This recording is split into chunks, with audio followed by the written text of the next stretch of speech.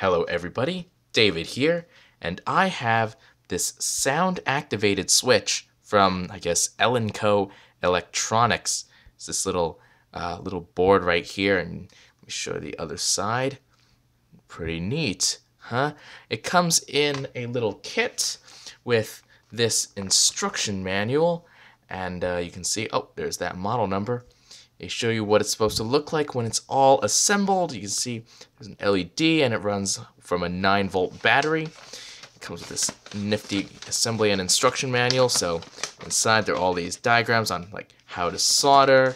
They talk about, how transistors work. Then there's an entire diagram for what to put where on the board. And then you just solder it all together yourself. There's even this little explanation of how the circuit works. And then finally, on the back, there's the actual circuit. Now, you'll probably realize that I didn't hook up, first of all, the battery.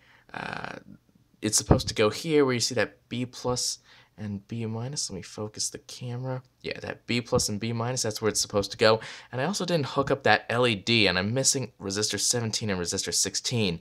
Now, I actually intentionally left those out because I don't intend on controlling an LED with this switch, and also I don't intend on running this from a 9-volt battery.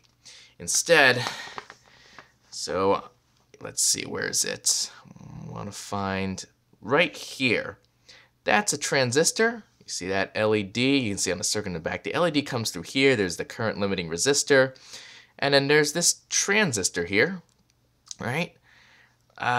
It's using the output from this logic gate to decide whether a current can flow from there, through there, and to ground. So the output of this logic gate is deciding whether the LED turns on or off. So, okay, what I really want to do is control my room lights with this clap circuit. So, you can probably see back there, that's kind of my dorm room control center.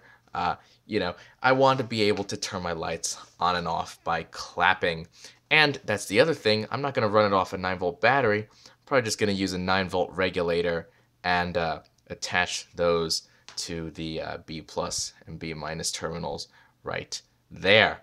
So basically, instead of the batteries right now, I have it hooked up to my DC power supply, which is over there, and I have these wires hooked up to basically.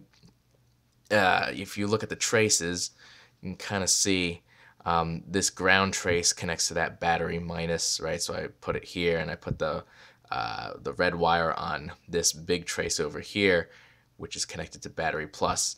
So basically I'm powering the circuit with 9 volts right now. And it's not using that much power. Like my ammeter on the bench actually is still showing 0, so it's kind of hard to tell whether it's working or not. But what I really want to see is the output of this logic gate right here. You can see that's resistor 16, it says right there. So basically I just need to figure out where on the circuit board resistor 16 is and just read this voltage off of that.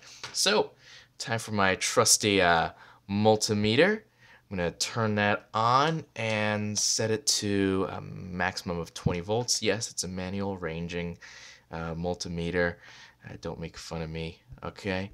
All right, so I'm just going to take the red lead. So I've already put the black lead from the multimeter over to ground, the same ground on my DC supply bench. And, well, it's kind of upside down, but you can see resistor 16 is supposed to be right there. And lo and behold, yep, there's a trace right here. Let me focus that camera again. Hang on. There we go. There's a trace right here going from that leg on the on this chip right here to that pin through that hole, which I guess is where resistor 16 is supposed to go. So I'm just going to put my red probe in that hole and just kind of lean it against my computer here so that it'll stay. Okay, and look at that. We're reading 9 volts. Oh, well, it's going on and off right now. I'm going to stop talking. Cool. Oh, wait. It's falling down.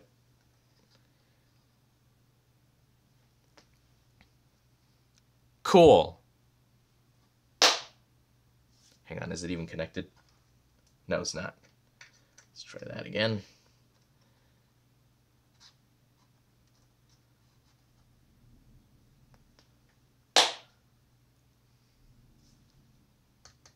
Nine volts.